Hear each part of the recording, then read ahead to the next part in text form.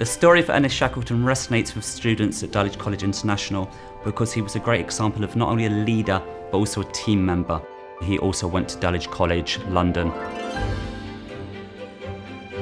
This year we're thrilled to host his granddaughter, the Honourable Alexandra Shackleton. He's most famous for what has been described as the greatest rescue in history. He took the tiny little boat, the James Caird, 800 miles across the stormy Southern Ocean and unclimbed South Georgia to bring rescue to his men marooned on Elephant Island. I think if my grandfather had known his name was of such worldwide interest, he would have been amused and pleased. If I had to describe Ernest Shackleton and his influence, it would be, say, his leadership. It's widely used all over the world, including leadership manuals. Ernest Shackleton was chosen as a house figure here at Dulwich College International because he represents leadership and teamwork and challenging yourself. And that's what our house system is really all about.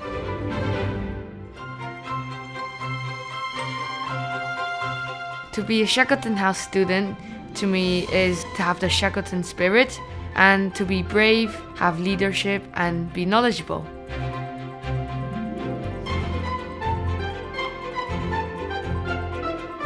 We all love his pioneering spirits.